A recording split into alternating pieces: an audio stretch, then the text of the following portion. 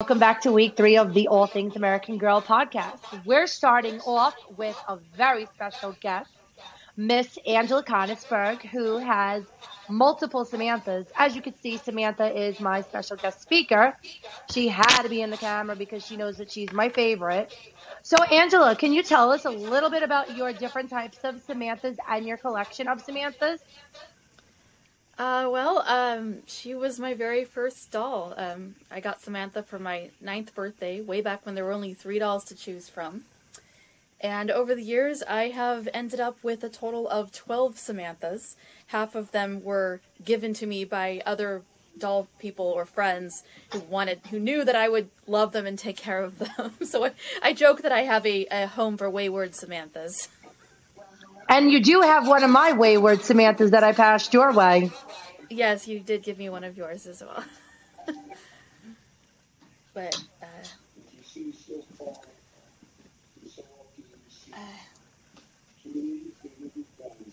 I have, this is my original childhood doll. Except for, she's actually on her 3rd head, because she's gone to the doll hospital a couple times. The first time was because I was playing with her and I noticed the hair was starting to hike up in the back under the wig. And my mom called them and was like, she takes good care of her dolls, why is this happening? And they offered to get her, change her head for free. And that was just a couple years after I got her. And then years later, as a teenager who was still into American Girl dolls, and I was learning about different ways of fixing them up, and I learned about a boiling water technique, which does actually help when you do it correctly, but I left her hair, I put her hair directly into the boiling water, which kind of fried it. And so I lived with that for a few years because I really didn't want to change her head. And then in college, when I got my first secondhand Samantha, who was also from around that period, and I was like, okay, this is making me too sad, I'm going to send her in. So this head is about 20 years old now, so she's had it longer than she had the first 2 combined. But she's not entirely original anymore. You just want me to just talk about all my different dolls, or are you going to ask me? Can you talk about, like, your white bodies? Do you have any white bodies? Yes, I do have one. This is my white-bodied Samantha. And she's one that was gifted to me by a mutual Twitter friend. We were just talking about American Girl, and she's like, hey, would you like a white-bodied Samantha? I have an extra. I'm like, okay. So this is her. Her hair was actually very straight, but I used the hot water technique to add some curl to it. And this time I did it right, so I didn't fry it. Yeah, it's hard to find some original Samantha heads these days. Yeah, she does have she has the longer lashes. This period, they tend to lose their eyelashes easily, so a lot of my transitional ones and earlier ones have a few missing eyelashes, but hey, she was free, I'm not complaining. No, that's something special. Can you show us the white body? Yeah. Oh yeah, you can definitely tell that's very different from mine, which is mid-90s. She's got a tag in her clothing that says 93, so I'm assuming she's roughly the same age as my Molly, which was from 93. Yeah. Mine's from 99. She's my original OG. And when we talk about our individual dolls, I will be showing my white body. She's in her case right now. I'm too lazy to get her. I'll admit it. And can you talk about your transitional Samanthas, like the ones that are like have gone from white body to tan body? Yeah.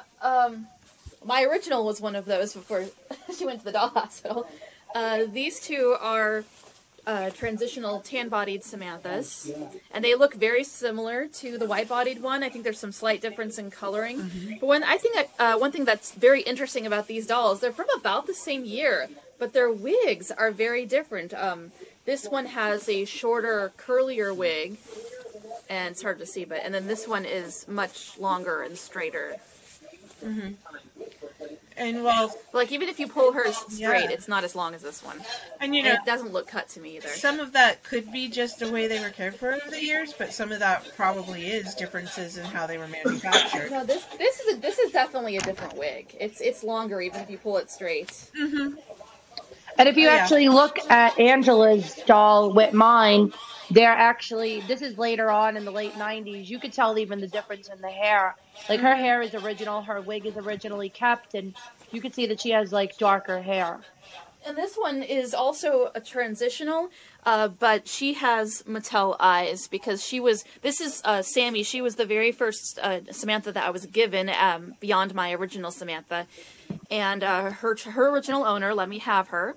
And she came to me with a lot of eyelashes falling out, and I finally just sent her in. And American Girl called me. It's like, are you sure? You know, it's going to be the newer eyes. And I was like, yeah, I want her to have fixed eyes.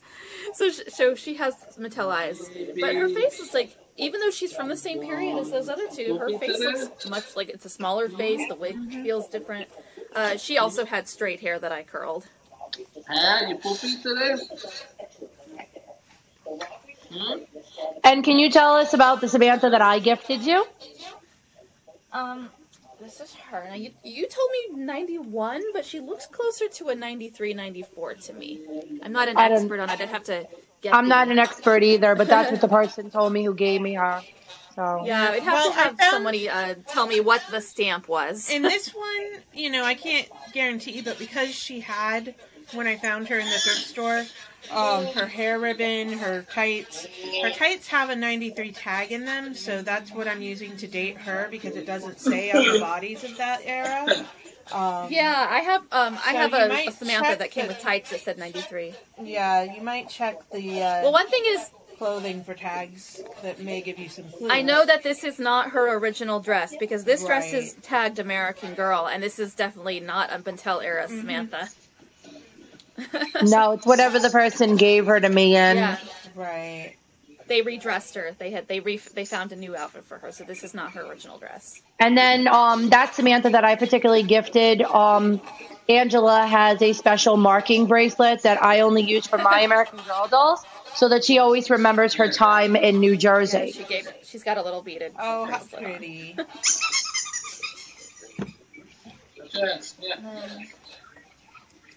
So I have two of my Samanthas were given to me by their original owners. This is one of the other ones. This one belongs to, I guess I keep saying, like, acting like I'm going to give her, if she ever wants her back, she can have her. But, Angela, you froze. No, we've got her back now. Okay, well, she's still frozen on my end. She belonged to my good friend Lisa, so I call her Lisa Samantha. And I'm always like, you can have her back if you ever want her, but I'll take care of her. She is from probably around 94. And I have not recurled her hair, so her hair is pretty straight. Because she was pretty tousled when I got her, so I've steamed her hair and everything. But see, she has a slightly... They all have different complexions. They all have, like, ever so slightly different complexions. It's probably like... And Angela, do you have... Huh? Go ahead, Becky. It's probably similar to when you buy the yarn and they tell you to buy all the yarn you need for a project if it all has to match, because the dye lots are going to be slightly different every time, and that's probably true when they make the vinyl. If you get the ingredients off just a little bit, you probably get a slightly different skin tone.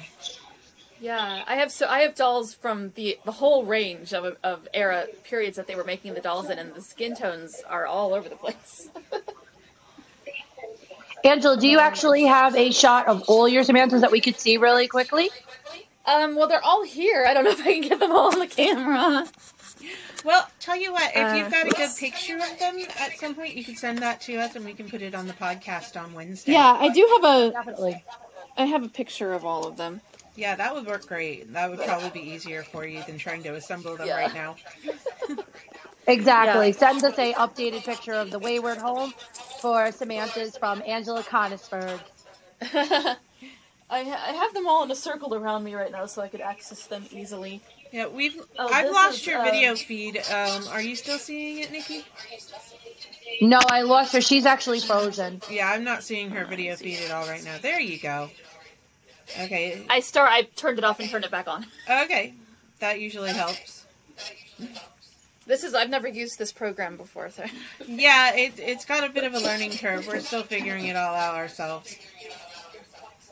Yeah. This is a Samantha I got off of Mercari, and I call her Curly Samantha because she's the only Samantha I've ever seen with like, I've never seen a Samantha with this many curls. Like, this is a curly, curly Samantha. And her clothes were dated 93, so I'm guessing she's from right around that period. And All right. my mom made this Dorothy dress. Well, Angela, you have many Samanthas, and we are so happy that I'm fortunate enough for you to share with us and for being a special guest on the All Things American Girl podcast. Thank you so much for taking the time out on your Sunday to show us your wonderful Samantha collection. And keep doing what you do, Angela. And we really appreciate you. Thank you so much for being a guest. Thank you. Thank you. All right, guys, and we will finish recording the rest of this as soon as on Wednesday. But we want to give a great big thank you again to Miss Angela Konigsberg, live on the West Coast from the San Francisco Bay Area. All right, thank you, Angela, and we will see you soon. Bye.